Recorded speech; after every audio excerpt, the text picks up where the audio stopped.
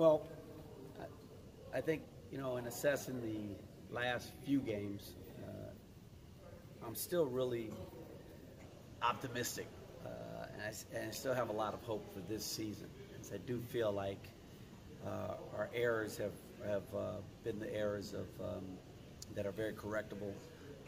I like the guys' attitudes. I like their effort. Their energy has been good. Their attention to detail obviously needs to improve, and their education needs to improve. But overall, I really like what we're working with. So it's just got to stay on the grind and get these guys to the point where that work equates to wins. So I think that's for the most part that's things that I feel good about. Is like we're just talking basketball.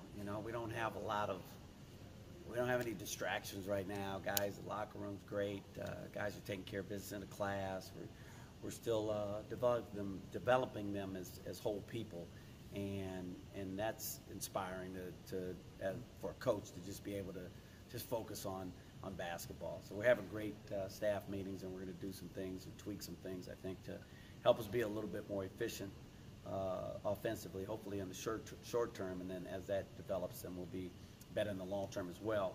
And then on the defensive side, even though we're playing pretty decent there, we still can get a lot better in that area as well. So it's basketball right now. These guys will finish up finals next week, and then it'll be more basketball because they won't have classes. So looking forward to getting some more gym time during that period in December as well.